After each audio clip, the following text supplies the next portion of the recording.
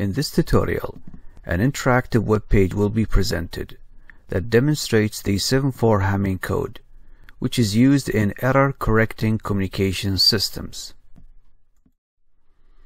The 7/4 Hamming code is one type of block code with 4 message bits and 3 parity bits. The 4-bit message is applied into the encoder that generates 3 parity bits that are added to the 4-bit message, therefore generating a 7-bit code word. This code word is then transmitted over a noisy channel, and at the receiver side the decoder will use the 3-bit parity information to determine whether an error has occurred. If a single error has occurred, then the decoder can detect the error and correct it and then extract the message. Let's have a look at the encoder-decoder circuitry of the 7/4 Hamming code.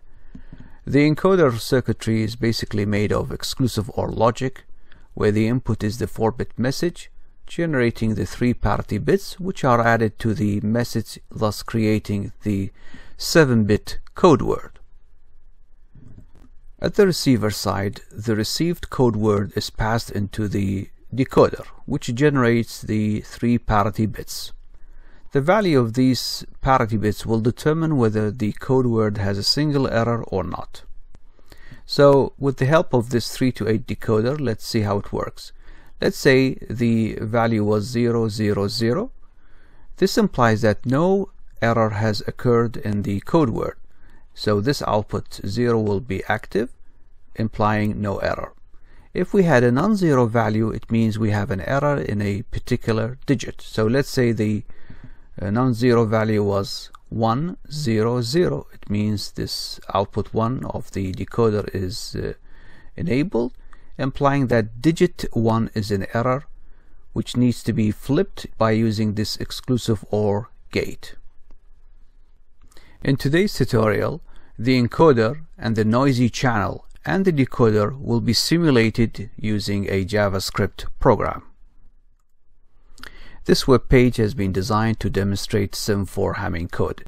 So here we have the 4-bit message, which is fed into the encoder, and the encoder generates the 7-bit code word.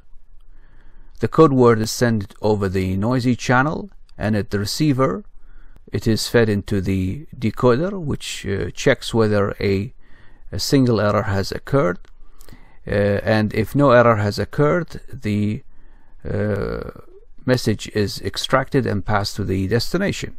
If the decoder locates a single error, it will correct it and then extract the message and pass it to the destination.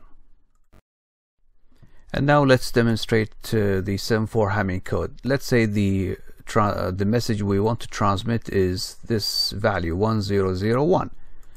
We feed it into the encoder, and this is the generated code word, which is then passed to the noisy channel, and at the receiver you can see that the decoder has detected a single error, and it has located the error and corrected it, and now we have the corrected code word, and then the message is extracted, which is the same transmitted message.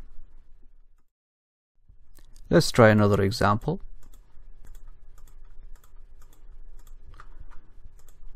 This is the generated code word. You can see that the receiver, there's one single error here. The decoder will detect and correct the error and extract the message. Let's resend this. Now this time no error has occurred, and the extracted message is the same as the transmitted message.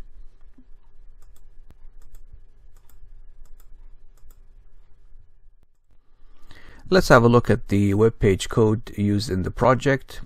Here I will only focus on the JavaScript part of the program. When we click on the encoder button, this function will be called Hamming code. Inside the function, we will get the 4-bit message stored into their appropriate variables. Then we feed the message into the encoder logic to generate the code word. The code word is then sent over the noisy channel, which has a probability of error of 0.5, and this is achieved by using the rand function here and the switch statement. On the receiver side, the received code word is passed into the decoder, which extracts the 3 parity bits. And as mentioned before, if the value of the parity bits is 0, then no error has occurred, and we extract the message and display it and send it to the destination. Now, if we have a non-zero value of the parity bits, let's say 001, it means that digit 1 is an error. So here we need to flip digit 1 to correct it, and then extract the message and pass it to the destination.